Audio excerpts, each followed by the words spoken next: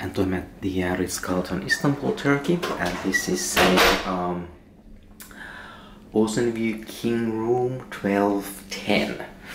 And when you come inside, so this is a little bit weird place for the minibar, to be honest with you. But there's an espresso machine with some capsules.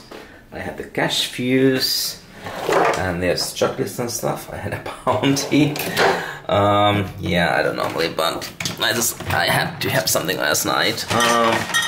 So the minibar is quite stark, what you would expect at the RItz-Carlton. Bathroom. So here's the bathtub. It's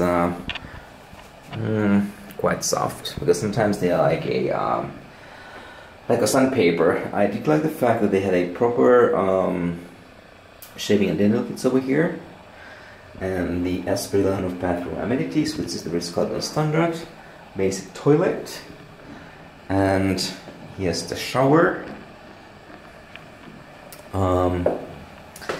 You do have a little bit of closet space as well. So luggage rack. There's the I don't know what's the weird noise. An ironing board.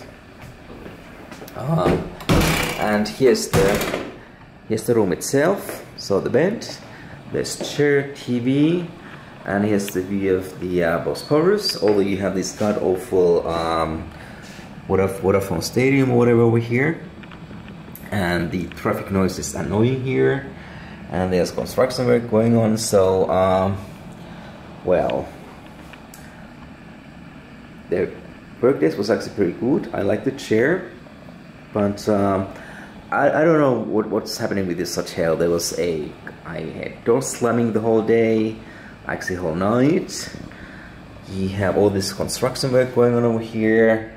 You hear the traffic, and well, I just feel that it's not quite the RItz-Carlton, and the location is pretty much suboptimal in my opinion if you look at into and from using a cab. So again, this is the RItz-Carlton Istanbul, Turkey, and this was a King Bosporus View Room 1210.